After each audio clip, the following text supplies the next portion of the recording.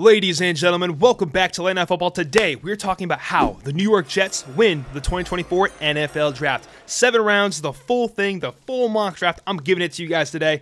Let's get straight into this video. Let's transition into our PFF mock draft simulator. No, I'm not sponsored. No, I paid for this by myself, but it's a pretty good tool. Let's dive straight into this thing and make it happen. So, the Jets, what did we learn, Jets fans? Mission number 1 is protect Aaron Rodgers, our quarterback. He's a Hall of Famer someday. He's getting old. We got to keep him on his own 2 feet and not on the ground. Today is who I would draft as a GM, not how I think it's going to actually go down, but as a GM, I know what we got to do. We got to protect Aaron Rodgers, keep him on his own 2 feet, and I know we got a ton of value right here.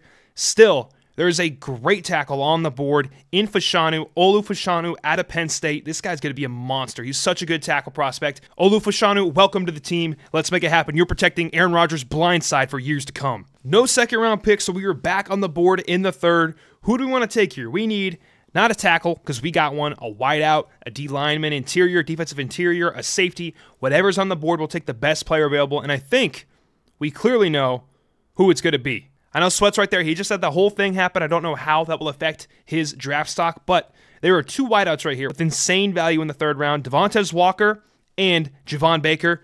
Who fits our scheme more? For this team, we already got Garrett Wilson, just a phenomenal wideout right there. I think Devontae Walker would pair with him very nicely. A good yin and yang for that offensive coordinator. Let's take Devontae Walker out of UNC. I am very excited to see Devontae Walker do his thing on the Jets. We're on the clock, and Jets fans, what do we need? Interior and safety? We're not wasting our time. Michael Hall Jr. is right here. He's too short to be a D-end, too small to be a D-tackle, but he's effective, and that's all that matters. Michael Hall Jr., you are a Jet. I'll see you guys at the next pick, which is 134. New York Jets fans, we are back on the clock in the 4th round, at the top of the 4th round.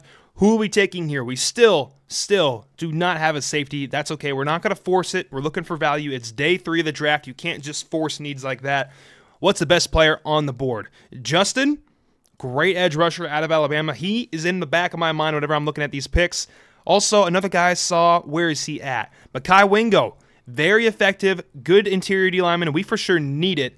I think it's between those 2 for me, and I'm going to go with Mekhi Wingo. I like the way he plays. I think he'll fit well in this scheme. Welcome to the Jets. I'll see you guys at 185. We're on the clock with 3 picks left, and we have 2 of the final picks in the entire NFL draft. We are getting Mr. Relevant. Who are we going to take here? This is our last real value pick, because after this, it's just whoever's left on the board is what it's going to be. So, who do we want here? We still need to fill this safety position. We're not going to fill a need with a 6th-round pick. We know that, but we can definitely try to aid it in any way we can. With that being said, who do we like here? I think Anthony out of Mississippi is who I think I'm going to take here. We for sure need it. He's a good player, good value right here on the board, like 10th player down. Let's do it. Anthony, welcome to the squad. You are a Jet. I'll see you guys at the final 2 picks of the entire NFL draft. All right, fellas, we are back on the clock with the final 2 picks of the entire NFL draft. This is kind of fun. I like it a lot.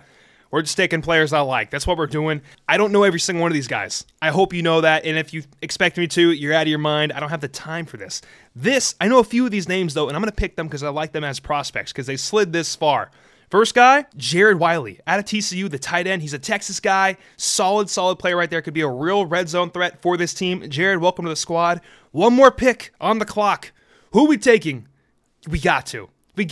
Having quarterbacks as Mr. Relevant is just fun. Let's take Tagovailoa and welcome him to the Jets roster, and let's review this entire mock draft. Jets fans, this is my mock draft. Let's review. First, we took Olu out of Penn State. This guy can straight up ball, and we got to protect Aaron. The most important factor on our team, protect Aaron, protect Aaron, protect Aaron. Number 2, we took Devontae Walker because we had no 2nd-round pick, and somehow this guy fell all the way to us at pick 72 overall. Fantastic value across from Garrett Wilson.